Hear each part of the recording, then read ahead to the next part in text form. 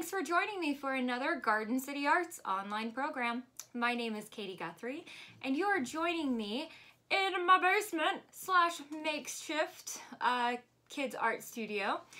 And we are going to make our own figures that are full of action. Okay, so action figures. Our inspiration is artist Keith Haring. He was a pop artist working in the 80s, and his artwork always had lots of fun, kind of cartoonish figures doing outlandish things, and they were all always colorful as well. So I'm going to lead you through step by step on how to first make a Keith Haring action figure that is moving and doing something fun, and then second, we'll talk about how to add color to your piece. Now, you get to choose how you add color. It's whatever you have at home, all right? I happen to have oil pastels, I have tempera paint, and I have Sharpies and a white crayon that we're going to utilize as well. So let's go ahead and get started. Are you ready to have fun? I'm ready. All right, very first thing we need to cover would be the basics. Mark making. We are not going to push hard with our pencil. When we do that, it leaves a very, very dark line that will not disappear, no matter how hard you try to erase it. Instead, we are going to use slightly lighter lines that don't kind of indent the paper because we are not pushing as hard, and that will disappear when we try to erase them. So let's check really fast and I'll show you what I mean. Can you still see the X left behind? I do. How about the check mark? The check disappears because I was pressing nice and light and not indenting the paper. So light as a feather. Don't push too hard. Don't hold your pencil too hard. You can even hold it at a diagonal if that helps. We do not push hard. Okay, let's go ahead and get started on the more than basics. To make your Keith Haring figure, we are going to first draw a stick figure. Now, I bet I know what you are thinking.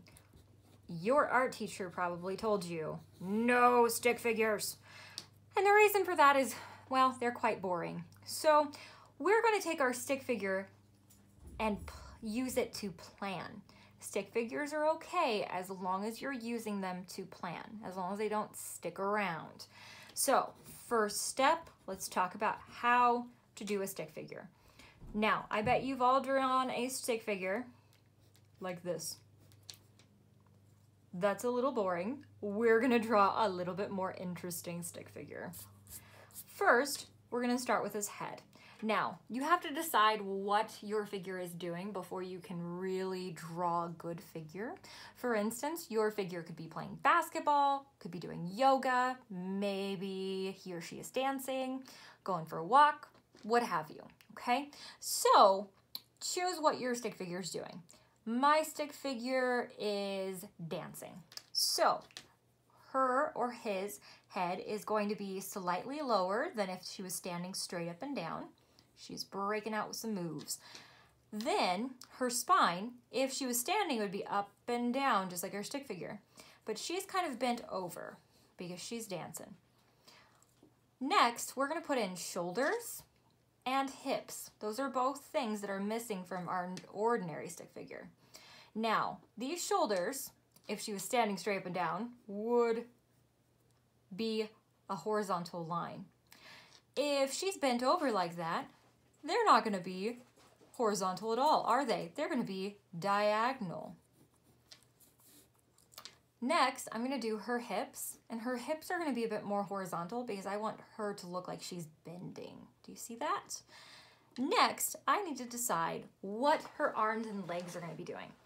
Now, I'm not going to just draw one single line off of the shoulders.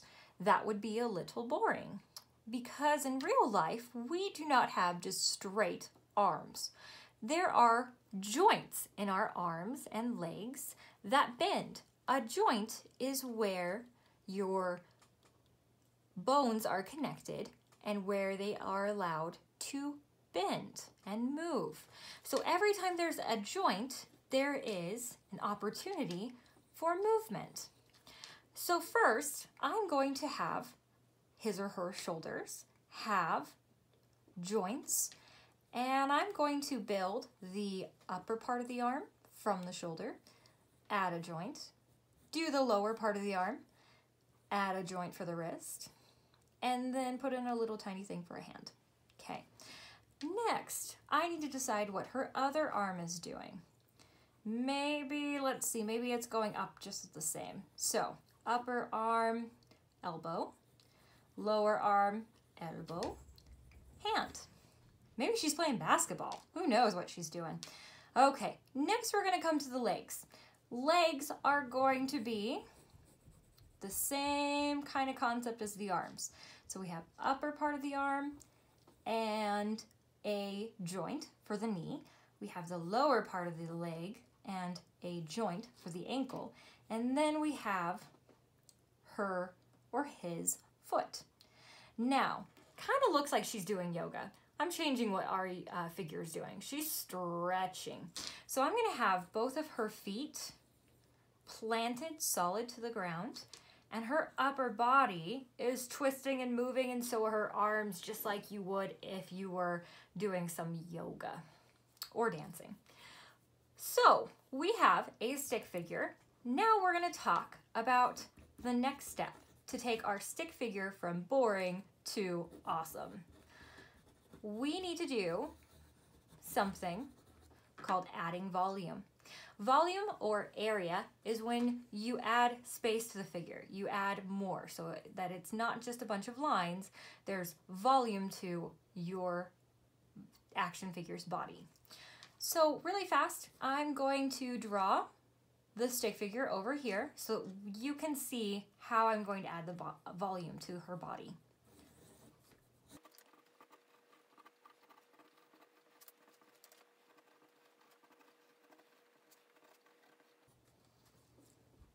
Okay, all finished. I drew it a little bit different than the first one. That's okay, you can always make changes. So next I'm going to add volume. First off, basically we're adding extra lines on either side to bulk up this line and give it more volume, more area, more space. The very first thing I'm going to do is connect her shoulders to her hips. Now, you could do straight lines. You could make it a bit curvier if you want. Okay, it's up to you. Remember, these lines don't have to be straight. They can be kind of curvy and curved like our bodies do. Next, I'm going to add some volume to his or her legs, but I'm going to just add the volume to the insides of her legs. Let me redraw that really fast. I didn't like that line. So like I said, I'm going to add a little bit more volume. I'm also going to make this part a little longer.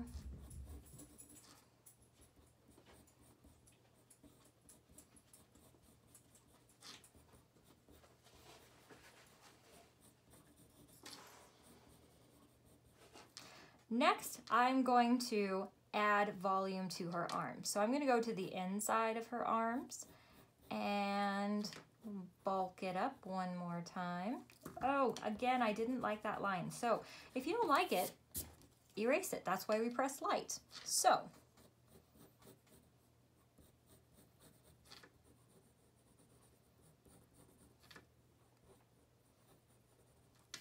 now the cool thing about Keith Haring is that he didn't bother with fingers, which I really appreciate because fingers are not my favorite things to draw.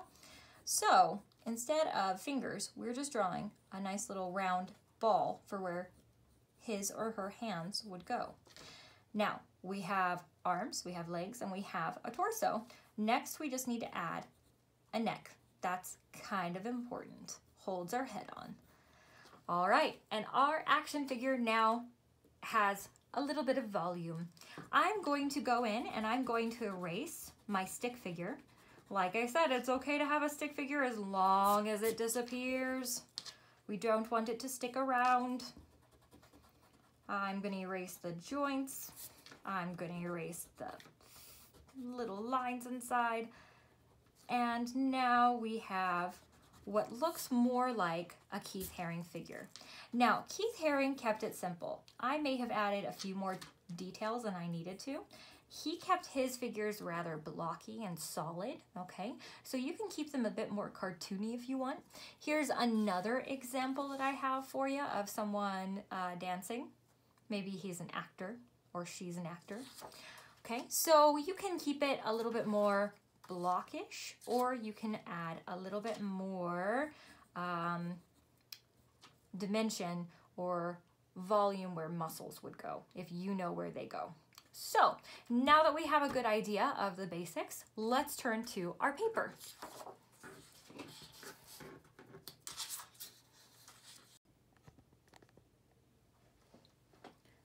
Okay, friends, we have covered the basics. Now we are ready to get started with our finished product or final product. Blah, blah, blah. So you need to decide, do you want to do your drawing as a landscape or as a portrait? If you do a portrait, you probably only have room for 1 to 2 figures. If you do landscape, you might have room for your whole family. You could probably do 3 or more figures. It's your choice what you decide to do. I'm going to focus on just 1 figure today, and I'm going to do a portrait.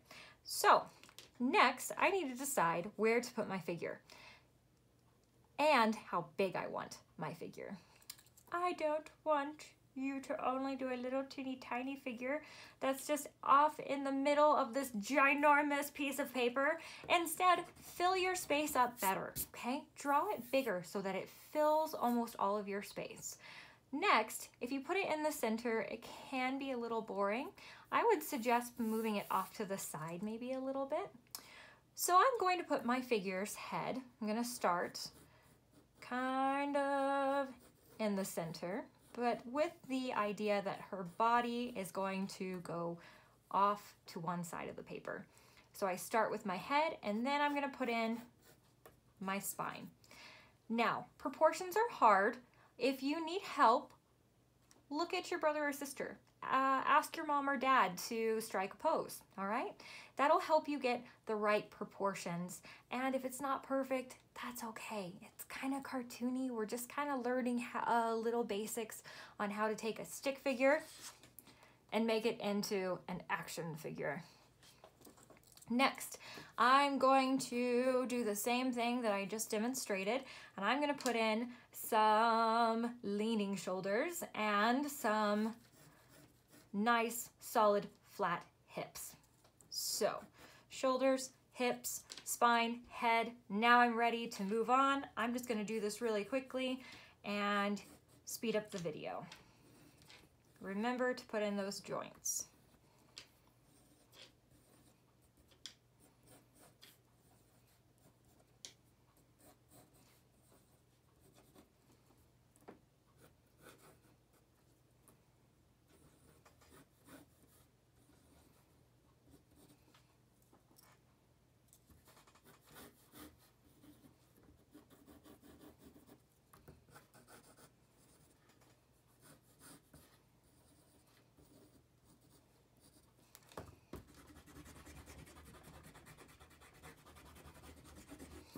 And figure done. Stick figure done. Now, we're going to add volume just like before. So we start from shoulder to hip, kind of connecting those 2 areas. Then we can add in the legs. I'm going to go on the inside of the legs. It's a little bit easier. Add a little bit more to the feet because I once again kind of made my legs a little scrawny. And once again, going in between or inside the legs.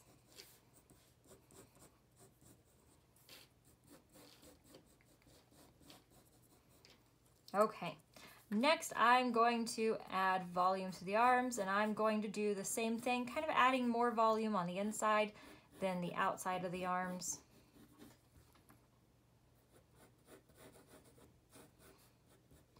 And you know, I always forget this when I'm drawing these, but it's Keith Haring. It can be really, really cartoony, and that is absolutely fine. So it doesn't have to be perfect and anatomically correct, meaning It's realistic to our muscles that we have in our bodies. It's okay if it's not perfect, no worries.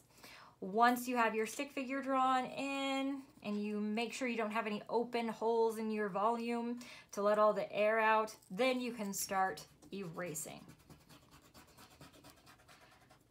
Because we're gonna fill this awesome volume stick figure thing, Keith Haring figure, whatever it is, we're gonna fill it in with color.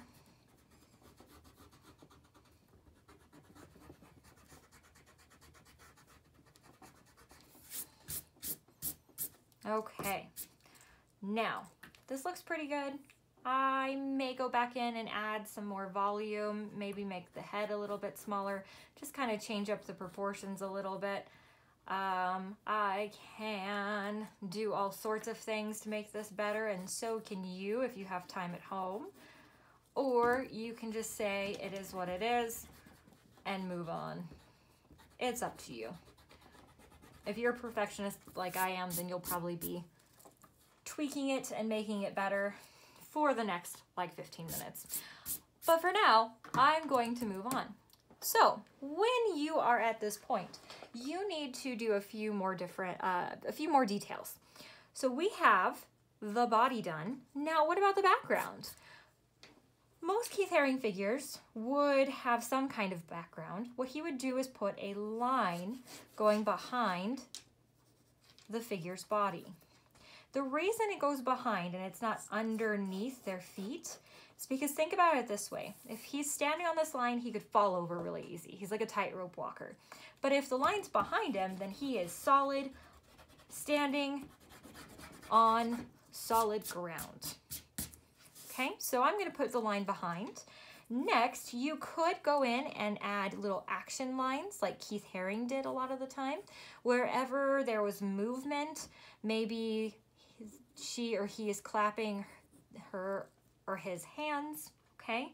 So there'd be that little line popping up. You can also put lines in the background if you want. Now you could do those with pencil, or you could do them with crayon and go back in with watercolor, okay? You could even add in special shapes, different things like that.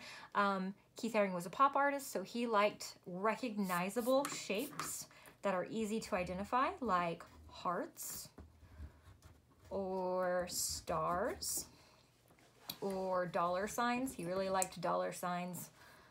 So you could do kind of a combination of that in the background.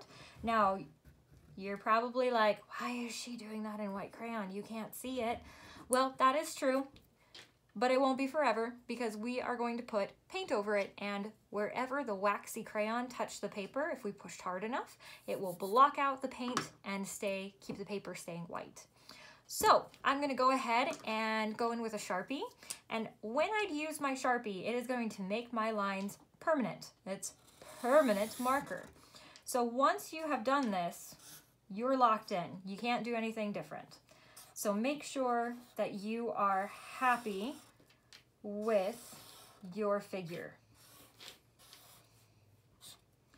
Now, do you notice how I'm going pretty fast and using pretty bold lines? The reason for that is because if I do little short choppy lines, you will be able to see it. Do you see how the line quality is different? So go fast, go bold. Sometimes you make a mistake, but you know what? Sometimes you can just call it a happy accident like Bob Ross.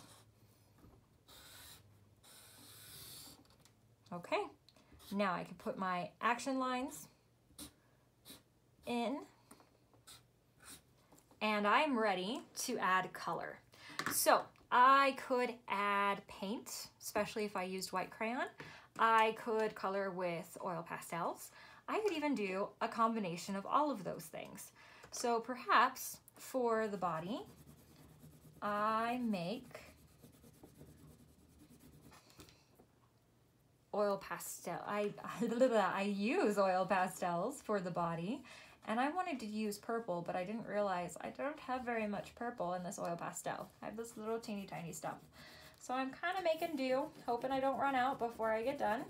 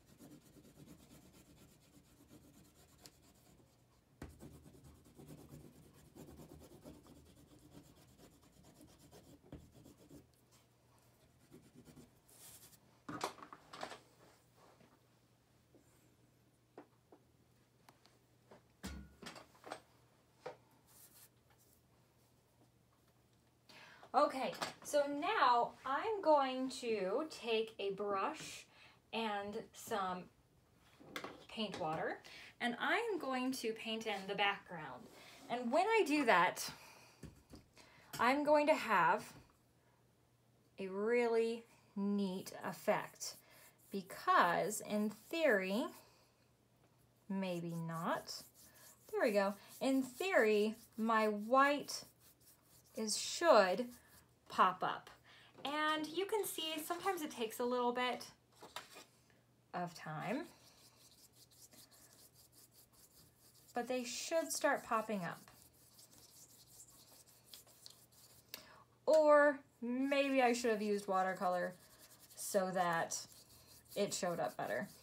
Well, sometimes it works, sometimes it doesn't in art. It's okay if it doesn't. You can always change it up, do something different. What I like to do when I'm painting is I go right along the figure's body.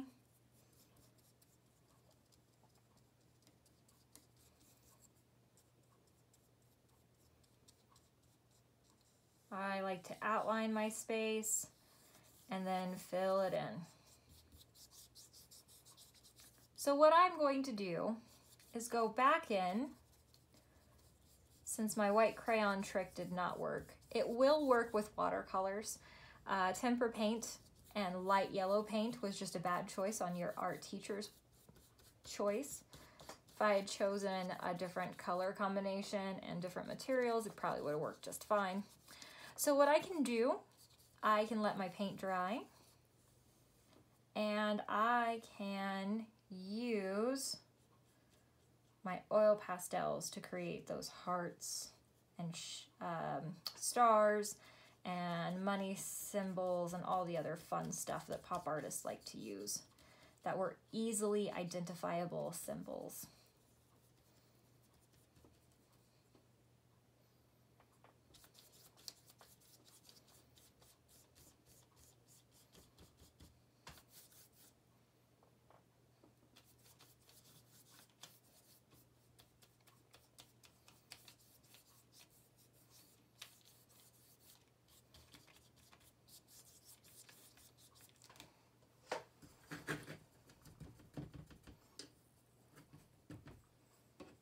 Okay, so I have the start of my figure.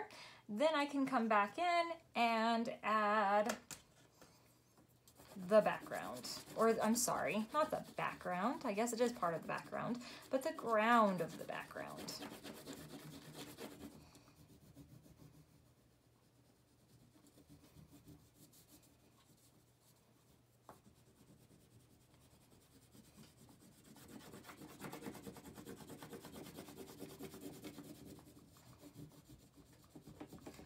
Now I'm going fast, but you could take your time, do a really good job. Oh, I missed a little tiny spot.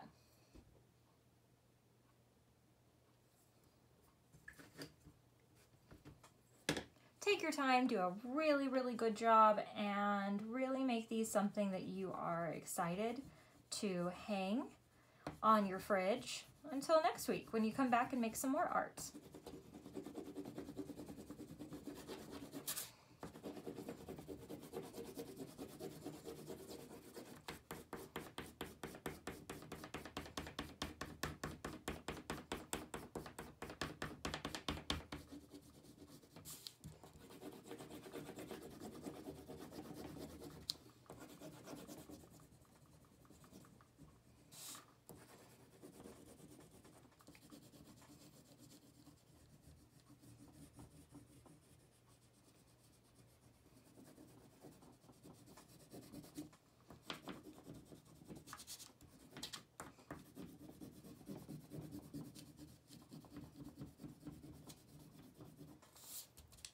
And all done. Now, you can of course go back in and add those symbols that we talked about that I think all pop artists like to use in their artwork. And once you are done, you need to sign your work. So,